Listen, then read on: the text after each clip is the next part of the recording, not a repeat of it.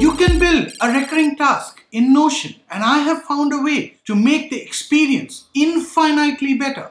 If you're a Notion user, you don't want to skip this one. As I discovered, Notion didn't really have an off-the-shelf way of managing recurring tasks. So I've been racking my brain to find a solution that works like it should, the way most apps have been designed. My requirements for setting this up were setting up of a recurring task once and taking less than 3 seconds to set it up. Avoid all unnecessary manual steps, and after that, it shouldn't feel that it's a workaround when I use it on a day-to-day basis. This needs to cover all the type of recurring tasks that I've mentioned here. Not having to keep moving tasks around. The dashboards should show only the relevant information and nothing else. I also wanted the ability to view dashboards using other templates that Notion provides. So in this video, I give you my new Notion recurring task robot. This video is divided into 3 parts. Number 1 is the demo with the input tasks. The second one is a quick peek at the dashboards. And the third one is setting it all up. Since we play different roles in our life, I have added a select property called the life pillar, essentially revolving around 5 items: work, home, business, family, and self. Then I added another column called period, where we add everything from daily to annual on the lines I mentioned earlier. Next, I added a column called project, where you can select whether it's a project, it's not a project, a habit tracker, a weekly review, or team meetings. If you have more options, you can just add them in.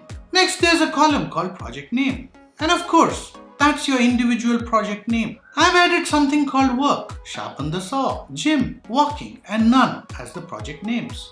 Then, I've added a column called priority. This has been set from half star to 5 star. I found it easier to look at 4.5 star better than saying 9. If you just want a scale of 5 or a scale of 3, then you just delete the rest of them. Next, you capture your task.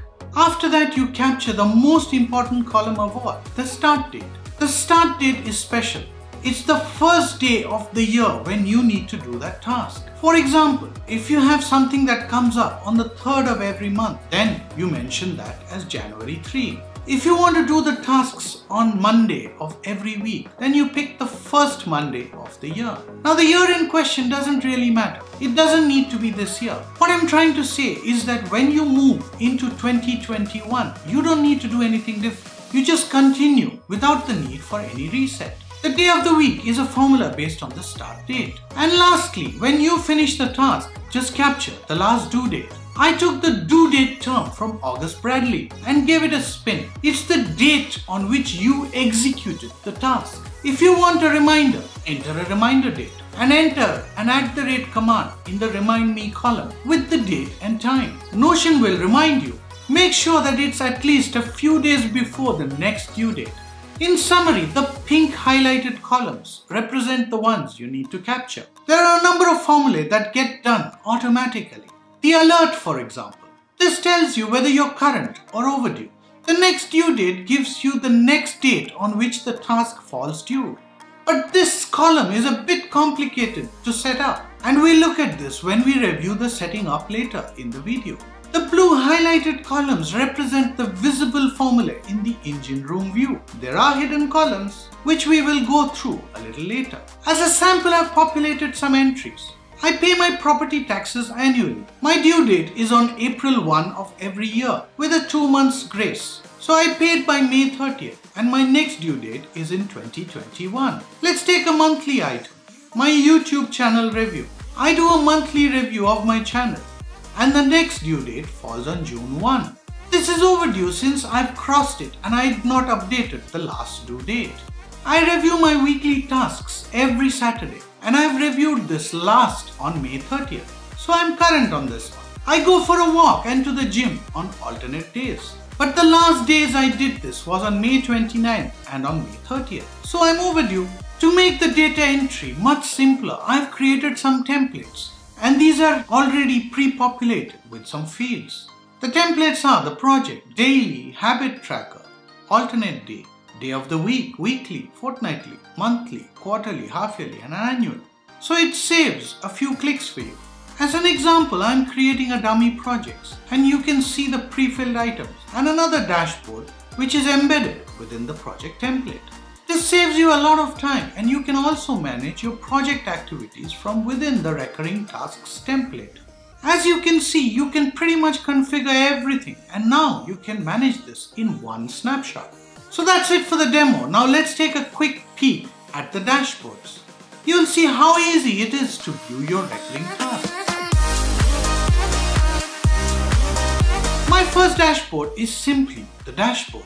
It provides a snapshot of everything we need to do, daily to annual tasks, whether it needs our attention by marking it's overdue, the last due date, the next due date, the priority of the task, and whether it's a project or not.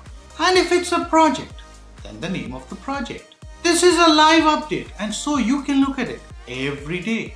Now, if you're at work, you don't want to be bothered with tasks at home or anything else related to your business. So you can filter the tasks to your work. But if you want to look at any other life pillar, you just change the pillar to that other item. In the reminder view, you will get reminded based on the reminder that you have set for yourself. For example, I needed to pay the life insurance on June 2nd and I've set a reminder for it. In the last due view, it shows me a calendar view of items I did on the last due date. So I get a clear view of when I executed the task list.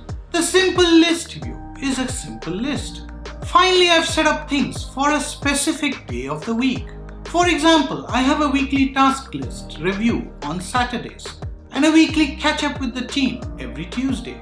If you believe that this is what you are looking for, then the next part is for you. The whole thing works on formulas. Let's go through the columns one by one. You will notice suddenly that the engine room has additional helper columns. That's because they were hidden in the demo, and now I have revealed how it works.